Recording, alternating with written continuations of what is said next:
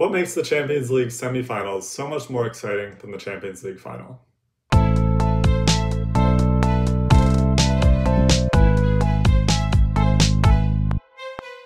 What's up everyone, and welcome back to Quick Questions on Box to Box. Today we're talking about what makes the Champions League semifinals so much more exciting than the Champions League final. The biggest difference here being that the Champions League semifinals are held over 2 legs in 2 weeks, with the aggregate score being the differentiator. This is different than the Champions League final, which is just a one-off game. We all are in agreement that the semifinals are more exciting, but with a recent proposal that UEFA has put out to turn the semifinals into one-off games as well, this makes us consider why this event being held over 2 legs is so much more exciting. I think it's like, obviously it's over 2 legs and more goals are going to be scored over 2 legs, but it seems like both legs are much more exciting than the single game, the single final. I think that has to go just like the mindset going into a final. If a team has a slight disadvantage, they are much more likely to kind of sit back and try to get to extra time, because over 1 leg, it's much more likely a draw will occur than over 2 legs. I think it's much more, it's easier to get to that point. You see that we saw that in the European final, the Euro final over the summer. We saw that in the AFCON final. It's just like teams that aren't performing as well during the game kind of just hunker down and hope for the best in penalties. As far as semifinals go, there's just like, sometimes there's funky teams in there. We have Villarreal still hanging in there, and it just like storylines are still occurring, and it just like it still feels like we're in full swing. We're still in the heart of the Champions League, and there's not a lot of kind of media hype around the semifinals compared to the finals. So when a crazy game does occur, it's almost just like a surprise. It's like, oh, this is great. This is incredible. While there's always these really high hopes for the final, that kind of pretty much always disappoint you because it's not as exciting. Yeah, Tom, I agree with what you're saying. And I think not only does it limit the amount of like sitting back or parking the bus that a team can do being held over 2 legs, but it also forces the dominant team or whoever is kind of playing well to keep pushing for goals, because all those teams know that the next leg they could have an off day. They might not be playing as well, so it forces them to go for more goals and to really kind of get a lead going, because they know the game is only half over once that first leg is done. So I think that's something that is also interesting, is that the attacking team also has to attack and attack and attack. I think the 2-legged format sets up for these crazy upsets that can occur. I think some of the best Champions League moments have been during a second leg when a team has overcome a crazy deficit. We saw that with Liverpool 3 years ago. We saw that with Tottenham the day later, overcoming crazy deficits. And then obviously in 2017, we saw Barcelona with one of the craziest comebacks of all time in La Remontada.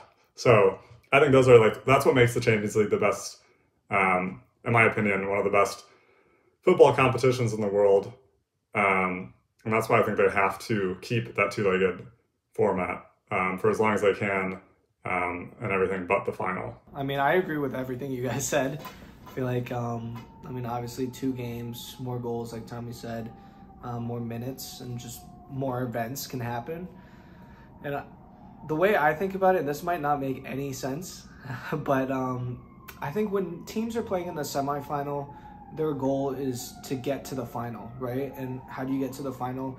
You want to score goals. There has to be action. Like, you guys, you're playing with so much energy. And on the opposite side, once you're in the final, I think a lot of times we see players like, I don't want to make a mistake. I don't want to lose the final.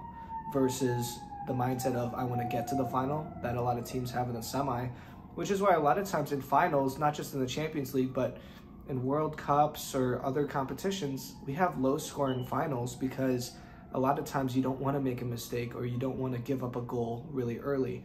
Some of the times that stick out to me, obviously, is the Bayern 1-0 win against PSG after throughout the group stage and throughout the knockout stages, they were scoring a ton of goals.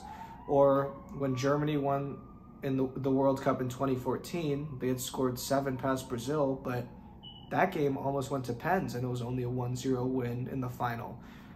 So I'm sure there's a ton out there. Those are just the ones that come top of mind to me.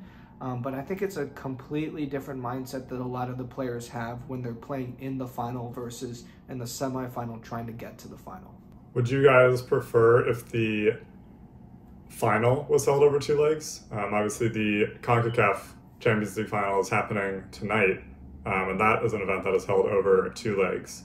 Yeah, I'm gonna check out the CONCACAF final to see what the energy is like in the first leg. And it is weird because like most tournaments end in a single game, that like the Super Bowl, Champions League final, it's like a big event. Mm-hmm. So to spread that across multiple weeks seems anticlimactic, and presents the opportunity of a blowout in the first leg that makes the final leg even more of a kind of an afterthought instead of a grand finale. But as we were saying, a two-legged, over 2 legs, it's a lot more exciting. There's opportunity for a lot more exciting games. So honestly, I'm going to watch this CONCACAF, but if that's in the Champions League, that could be, that could create some crazy games, crazy moments like we see in the semifinals. Yeah, Harry, I don't know how I feel about that. Like, I'm just thinking about if I had a ticket and I'm telling someone I'm going to the final, Champions League final, they're like, oh, which one? Like, first leg or the second leg? Like, that would just be, like, weird. But, I mean, it is odd to a certain extent that it's a single elimination match versus, you know, the semis, quarters, round of 16, it's all 2 legs. But I agree with Thomas. I mean, it does feel weird. I don't know. I would have to think about it. And I'll watch the games tonight too and just see what the energy is like. But I do like it being a single game at the end, and really anything can happen in a single game. Yeah, I agree. It seems more like a culmination of the entire Champions League season to come into a pinnacle of 1 game. So I think at least I prefer it that way. I do agree, though, it does make most of those Champions League finals not as exciting as the semifinals or the rest of the knockout stages. That being said, I still do like the pressure it puts on the game because there isn't a second chance. It is, you have to perform now and here if you want this title. So I do think that is an important factor, that if you want to be the champion, you have to play like it here and now, which I think is also very exciting.